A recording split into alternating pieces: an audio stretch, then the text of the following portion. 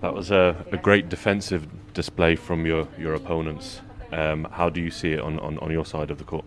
就是因为对手最后是追上比分嘛，然后对手防得很好，然后你觉得就是整场比赛来看，有什么感想吗？针对这个。他们还是打得很坚强吧，确实在防守上给我们的进攻造成了很大的麻烦吧。然后整场比赛看似我们一直在主动的状态，其实打到最后也是导致我们输了比赛。所以说还是要好好总结这个比赛吧。The opponents are really strong today, and they're quite determined to get the game. And although it seems like we attacked a lot, but actually they defended really well, and they didn't give us an advantage to win the game. And what we need to do is we want to summarize the game and try to see what we can improve for the next tournament. And in the second game, it looked like you had control, but when they started coming back, you were talking to each other. What were you saying?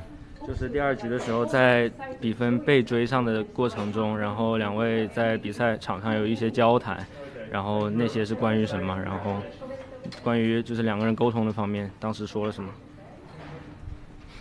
还是互相鼓励吧，因为追上来的时候，可能我们也会有点乱，但是这种时候还是知道要稳住自己的情绪吧，不要乱，然后还是一些鼓励的话。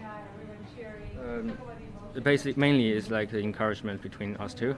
And when they are catching up the scoreline, were a bit worried, but mainly we want to encourage each other to just play what we have and try to do our best.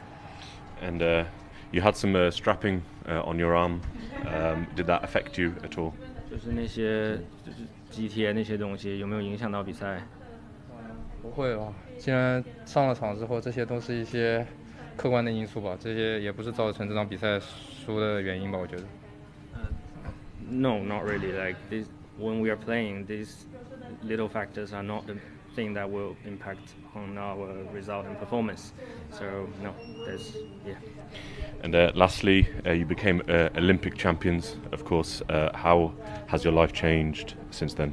就是在取得奥运会冠军之后，然后在生活上觉得有什么变化吗？还是获得了可能更多的关注吧，然后也获得了更多的压力，然后也希望把这些东西转换成一个动力吧。More people know us basically, and also this brings a lot of pressure on us.